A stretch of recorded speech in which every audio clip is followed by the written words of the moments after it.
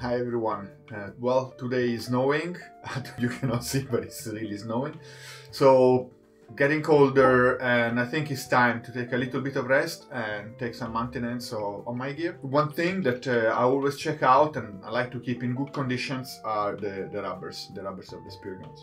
What I've learned with the kids' roller speed weapons is actually to use this silicone oil, the same thing that actually today I will put on the gaskets on my car doors.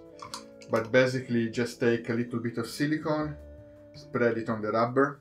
I use normally a piece of kitchen paper like this, and just give a generous amount on the rubber, and they will last actually much longer. Also will prevent them from some excessive cracking and so on, nourish the latex. So this is done, and now you will see that it very quickly absorb all the silicone oil and will be preserved for quite a while. Where I bought this is a Harald Nyborg, and or you can find it in Silvan, so it costs 20 korona and lasts for a lifetime. So have fun. Ciao.